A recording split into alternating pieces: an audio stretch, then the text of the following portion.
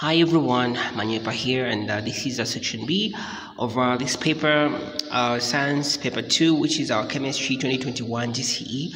I go straight to the question, business of the day, answer all questions, and we're really going to do that. Write your answers in the spaces here. Question 1. Laboratory safety rules and regulations are important to keep the laboratory safe. A. State the immediate action that a learner should take if the following happened while carrying out an experiment. These are first aid moves. So 1, chemicals got into contact with her or his clothes or skin or mouth. You take off the clothes and wash the skin or mouth with plenty of water or copious amounts of water. Therefore, you wash off the chemicals to reduce the contact time. And then I wonder how the chemicals would end up into your mouth. Okay, so number 2, she or he burned or cut herself or himself. Clean and disinfect. Okay, here maybe I was supposed to say discontaminate. Okay, I think somehow disinfect the wound before leaving lab to prevent invasion and covering the wound. Therefore, you clean just in case you cut yourself, because after cutting yourself, what else would have remained on the wound? So you simply wash off before covering. By covering, this will simply prevent further bleeding, although this also depends with how big the wound is. So you simply cover, you clean, you remove whatever could have remained there, then you simply cover to prevent further exposure to anything else, and then yes, prevention of bleeding. So we'll get to the next question. B. The following diagram shows the Bunsen burner, the most commonly used heating apparatus in the chemistry laboratory. There's our air hole right there. Give one reason why the air hole should be fully open when the Bunsen burner is in use: to allow air or oxygen to enter the burner as it supports burning. Oxygen supports burning. C. One of the gases used in Bunsen burner is methane. Okay, the smallest hydrocarbon. State all products of combustion of this gas in the Bunsen burner when the hole is fully open, therefore complete combustion. Therefore, the products are carbon dioxide, water, and energy. Energy, which is in the form of light and heat. Okay, and even sound and mechanical, because air is simply made to rise and all that. So number 2, one of the products of complete combustion of methane is a pollutant. Name the product and state its effect on the environment. Of course, it's carbon dioxide. Carbon dioxide is the pollutant, and it contributes to the greenhouse effect, which in turn contributes to global warming. There are 3 main greenhouse gases, which are methane, ammonia, and carbon dioxide, and they contribute to the greenhouse effect and global warming. So that's our answer there. We have the 6 marks. We move. Apparatus there shows a separation technique used in separating miscible liquids. That's fraction distillation, of course. Just by looking you can tell, because there's this fractionating column and the like. So what is the name of this separation technique? Fraction distillation. Number B, what is the purpose of the glass beads in the fractionating column? The purpose is to cause the vapor of the liquid whose boiling point has not reached to be condensed. Therefore, the vapor whose BP has not been reached yet has to condense back, and only that vapor whose boiling point has been reached to have enough kinetic energy to pass through the beads and be condensed on the other end. Why? The other way of answering this is to separate the vapors. Therefore, one condenses and one passes. Number C, why is the Libby condenser kept in a slanted position as in the figure? Slanted like this, downward, and not upwards like that. So the answer can be expressed, I would say, almost in 2 ways, which are almost the same. I would say to maximize on the cooling effect, therefore prevent the escape of vapor. Okay, escape of vapor, therefore maximizing cooling effect. Therefore, when you check this out, water flows opposite. Therefore, this opposite flow is referred to as the counter current to the flow of vapor in the tube. Therefore, this maximizes cooling and prevents the escape of vapor, because if it was facing upwards like that, vapor would easily go up like that. And our last question there is, apart from the mixture of miscible liquids, name 2 other mixtures which can be separated using this separation technique. I really had to scratch a little bit for me to answer this, but finally I had an epiphany, and these were my answers, and I believe they're correct. One is crude oil, and the other one is air. Both of these are complex solutions. Okay, we'll get to the next question. The question reads, 2 grams of pure magnesium ribbon reacted with exactly 100 cubic centimeters of 2 molar hydrochloric acid. This is 2 molar or 2 moles per decimeter. The first question is A. Construct a balanced chemical equation for the reaction. Include state symbols. Magnesium ribbon is solid. This one is aqueous, then gas there. Therefore, hydrogen gas is liberated, and then we've actually balanced our equation. Determine the limiting reagent for the reaction. Limiting reagent, I simply draw ratios here after balancing this. From the balanced equation, the reacting ratios are simply 1 mole to 2 moles. The coefficient represents number of moles. Therefore, magnesium to hydrogen chloride or to hydrochloric acid. So I use the mass ratios, and then I convert the mass ratios to moles. Then I compare the moles that are found to the moles in the question to check if the ratios are the same. When you check out here, the magnesium is 2 grams, and so that's 2 grams over 24, which is the molar mass of magnesium. Then I check out this. From the balance equation, it's this, but from the question, the actual experiment, I have the volume and I have the concentration in moles per decimeter, so I can find the number of moles using this formula here. Concentration is equals to N over V. This is actually N. I was almost going off track there, so I did a little bit of rubbing. So N over V, number of moles over volume. The volume has to be in decimeters, so I divide by 1000 because 1 decimeter is equals to 1000 cubic centimeters. So my final number of moles is 0.2 moles. Okay, 0.2 moles. And then I convert these moles to mass. I use this formula. Number of moles is equals to mass over molar mass. So the molar mass is 36.5. I get it from the molecule. Then the mass comes out as 7.3. Therefore, in this 100 cubic centimeters, there is 7.3 grams of acid. So I get this 7.3 and divide by its molar mass to give me the actual number of moles in this acid. When you check out these two, this is 0.08, this is 0.2. This is 2.5 times bigger than this. Yeah, about that much. 2.5 times about that much. So when you check out here, this is just twice this much. Okay, this is more than twice this much. So our limiting reagent comes out as magnesium, because there will be there's a remainder of acid after these two react, because this is more than twice this. Okay, it's supposed to be exactly 2 to 1, but since this is more, then our limiting reagent becomes magnesium. Remember, the limiting reagent determines the amount of products to be formed.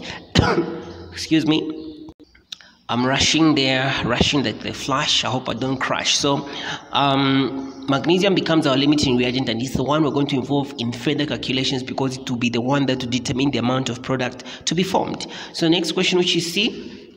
Calculate the volume of gas that was evolved at RTP.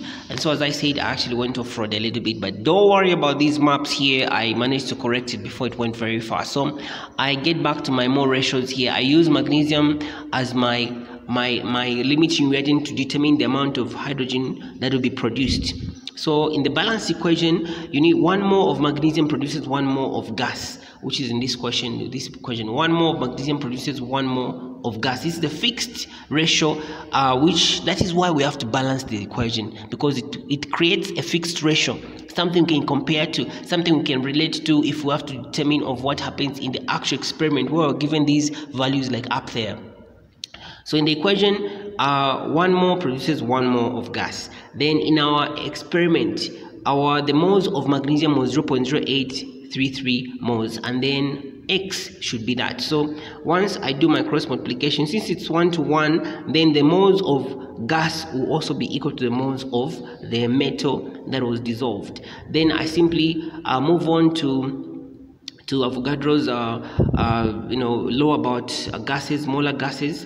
At RTP, 1 mole of a molecular gas will occupy 24 liters or decimeter cubic. Therefore, I do my cross multiplication. Therefore, 0.0833 moles should occupy X. When I do my cross multiplication, it gives me 2 liters. Though it's 1.999, should be 3 at the end, but I just round it off to 2 decimeters. So the amount of gas evolved is 2 decimeters or 2 liters. 7 marks is ours.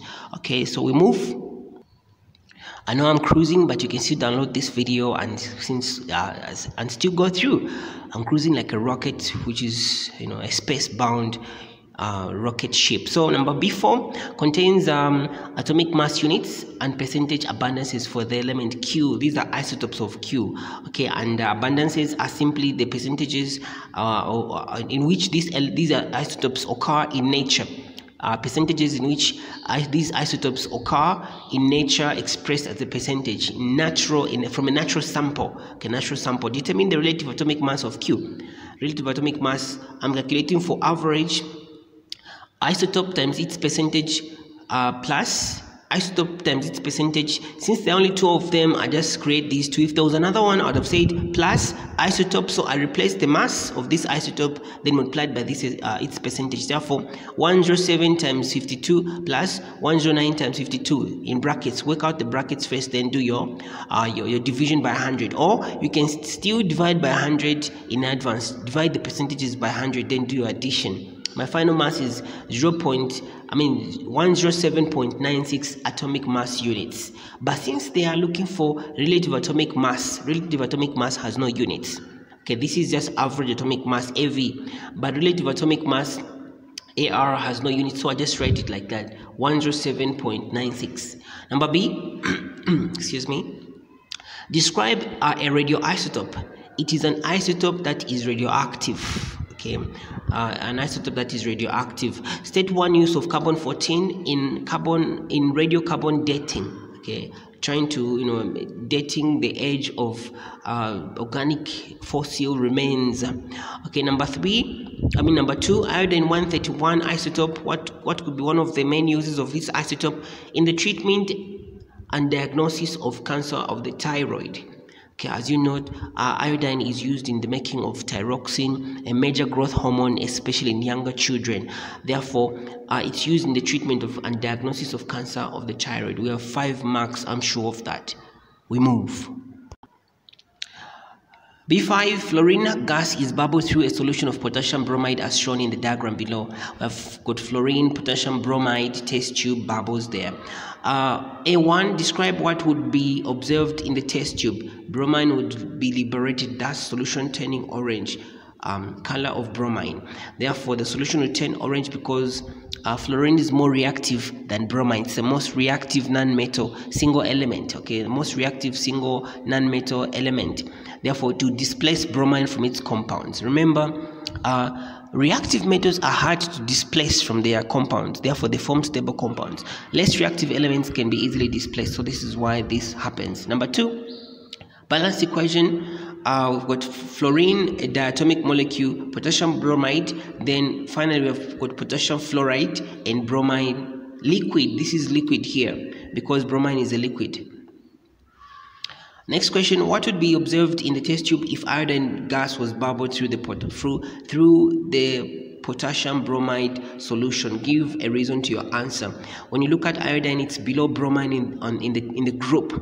Therefore, bromine is actually more reactive than iodine. Among nonmetals in a group, the higher you go in the group, the more reactive the species become. Therefore, iodine is below bromine. Therefore, it won't be able to displace bromine from its compounds. So, as you can see, the solution would remain unchanged. And then the reason is because iodine is less reactive than bromine. We have the 5 marks to us. So we move. B6. Describe the rate of a chemical reaction. This is the speed at which the reactants are being consumed in a chemical reaction. You can even say the rate at which products are being produced. Okay, therefore, that is one way of defining it. B, state the reason for each of the following. State the reason for each observation below.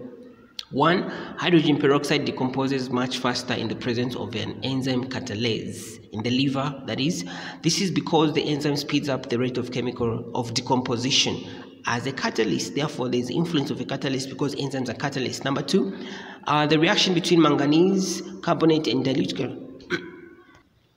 hydrochloric acid speeds up when some concentrated hydrochloric acid is added. There's concentration there. The reason is because the more concentrated the reactants are, the higher the rate. Okay, you can express yourself in whichever way, but don't change the meaning. Increase in the concentration of reactants increases the chances of collisions between reactant particles, and thus increases the rate. Number 3, Powdered magnesium is used in fireworks rather than magnesium ribbon powder. There is an aspect of surface area. Smaller particles react faster due to large surface area than large particles. Thus, powdered magnesium will react very fast to give instant explosions or reactions that will last for milliseconds. Okay, so we're done with our 7 marks. We move. You see a question that seems to be tough, just laugh, and this question will actually be intimidated that it will become soft. Okay, there's nothing like it's tough. So number B7, during the extraction of zinc, the ore is first roasted in air as illustrated in the equation below. Give the common name for the ore in the equation, zinc blende. Number B, name the substance which can be used to reduce zinc to zinc oxide, carbon, coal, or coke, as some books will put it. Number C, suggest a reason why sulfur dioxide should not be allowed to escape into the atmosphere. It's a pollutant. The guy is a pollutant if breathed or allowed to form acid rain. Number D, state one use of zinc in the galvanizing of iron sheets, covering of iron sheets. But again, here, if you look harder, zinc is more reactive than iron. So why do they have to galvanize iron using zinc? The reason is simple. Zinc forms a layer of zinc oxide. Therefore, the moment it begins to react with atmospheric oxygen, it will form an insoluble layer which will prevent further corrosion of the metal. Therefore, there won't be any more harm done to the metal, and so iron inside will remain intact. So do not get confused. If you check out, zinc is more reactive, iron is less reactive, but you're protecting a less reactive metal using a more reactive metal. So we move. Coming to our last question in section B of this paper, the structure displayed below is a polymer that was formed from a monomer Y. Okay, name the polymer. Okay, the name here is my name here is polybut 2,3 ene. Okay, we can call it poly 2,3 butene. Okay, name the monomer Y, that is 2,3 butene or but 2,3 ene. Number 2, construct the displayed structure of monomer Y. That is our monomer. That is the reason why I had to express these locants, because I was able to say the double bond should have been or is actually between the 2 middle carbons. Okay, you can tell from this structure here by looking to say that the double bond is or was between the 2 middle carbons. If it was between any of the first carbons, like carbon 1 and 2, then the structure would have been different. So that's why the polymer comes out like that. Number C, monomer Y was reacted with steam under suitable conditions, and an organic compound Z was formed. To which homologous series does Z belong? Alkanols, also known as alcohols. Therefore, steam reforming results into alkenes being converted to alcohols when reacted with steam. When the bonds are broken, when one bond is broken, a hydrogen will be added and an OH group is going to be added to this molecule.